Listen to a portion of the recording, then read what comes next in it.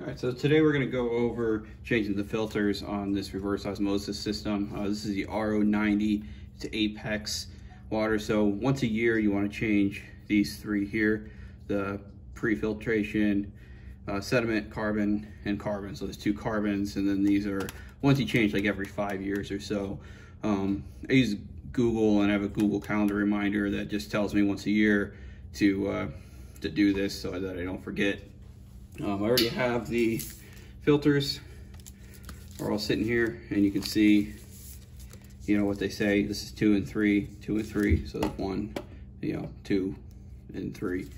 And then the third one here, it says on it, 1 said 10, so it's a sedimentary one that goes in here. So the first step is to turn off the water, and there's 2 different spots. So you want to turn it off at the tank so it doesn't push back.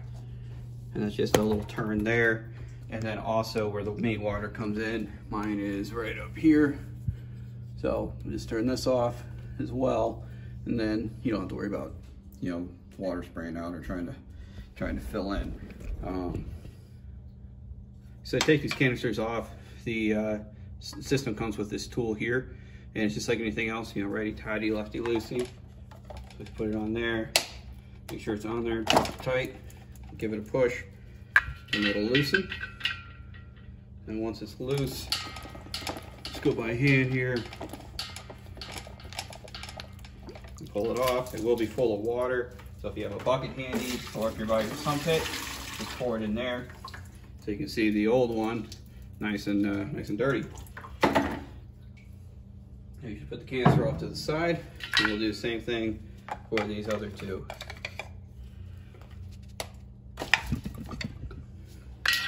So loosen it, spin it off.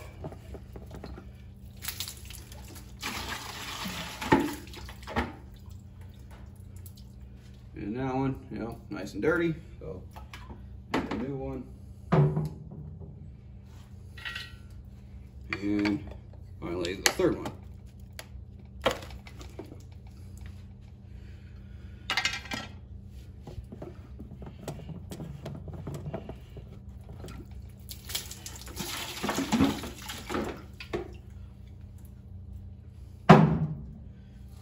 All right, so I'm going to take those upstairs. I'm just going to rinse them out with some clean water. Just make sure there's no other sediment and no grime or anything built in, and then we'll get the new ones installed.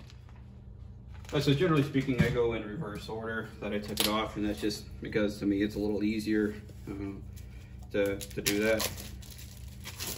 And so you unwrap sediment filter. For this one's the carbon filter.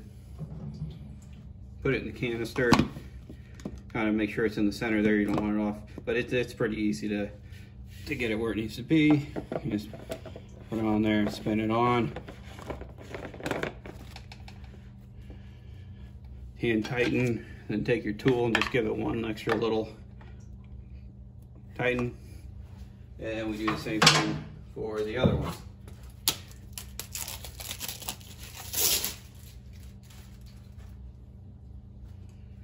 So we'll drop that in, make sure it's seated, and spin it on.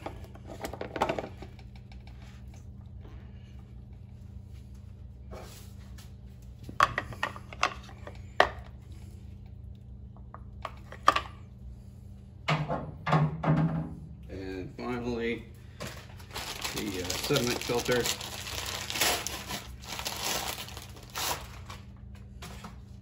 You want to see the difference. This was the one we took off compared to the new one.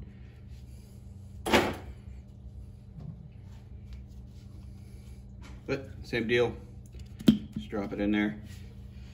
Over here, spin it on.